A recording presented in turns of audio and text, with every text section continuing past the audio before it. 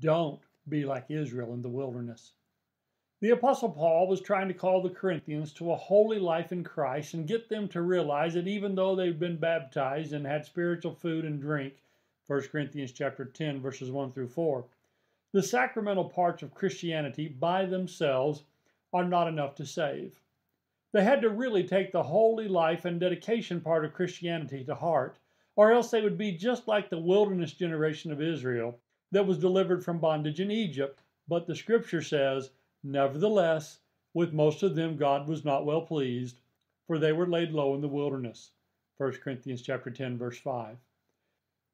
The Apostle Paul explained that the reason for that disaster was because of the same type of things the Corinthians were doing.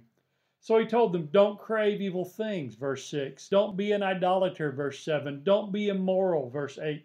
Don't test and try the Lord's patience, verse 9. And don't grumble, verse 10. The wilderness generation did every one of those things and suffered the ultimate penalty for it.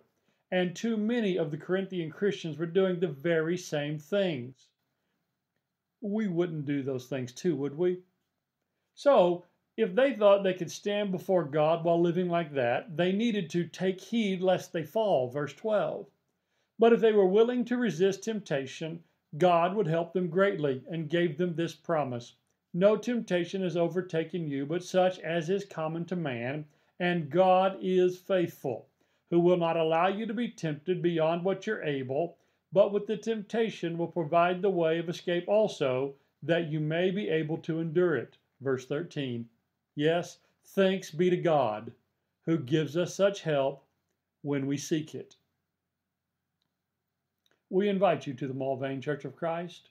Come see what a difference the Bible way makes. Find out more at mulvanechurch.com.